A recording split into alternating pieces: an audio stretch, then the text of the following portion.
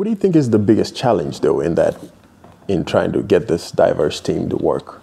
You need a sense of belonging. Right. So I don't like the word diversity because any group that is truly inclusive will inherently be diverse. Right.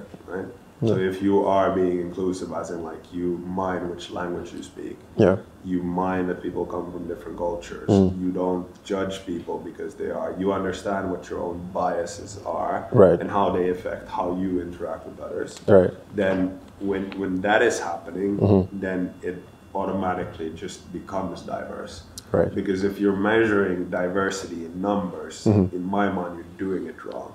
Because it doesn't tell you anything about how people actually feel about being part of that group. It just tells you there's a group of very different people.